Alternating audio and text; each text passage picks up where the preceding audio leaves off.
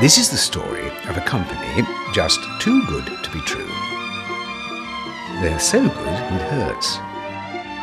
And they're making lots of money doing it. Where's the catch? They can't be that good, can they?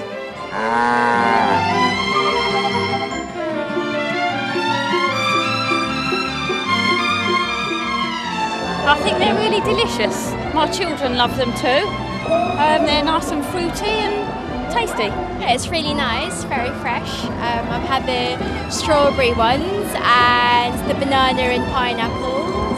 I go into Marks and Spencer's every day and I pick up an innocent drink and I say to myself, this is why I live. This is my favourite taste and this is what life's about.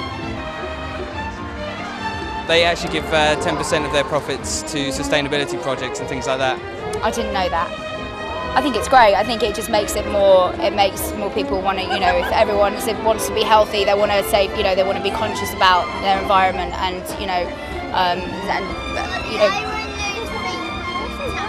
we're going to go and get one in a second.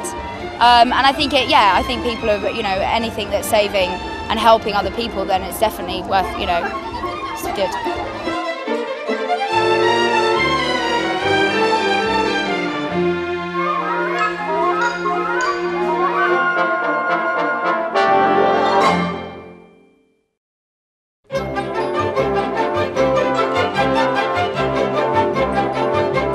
Okay, so they'd thought of a product. Who was going to buy it? Well, they were, or people like them. When we first started Innocent, we just sold the small 250 milliliter bottles. They were sold and still are to this day in sandwich stores and independent outlets, often where you buy your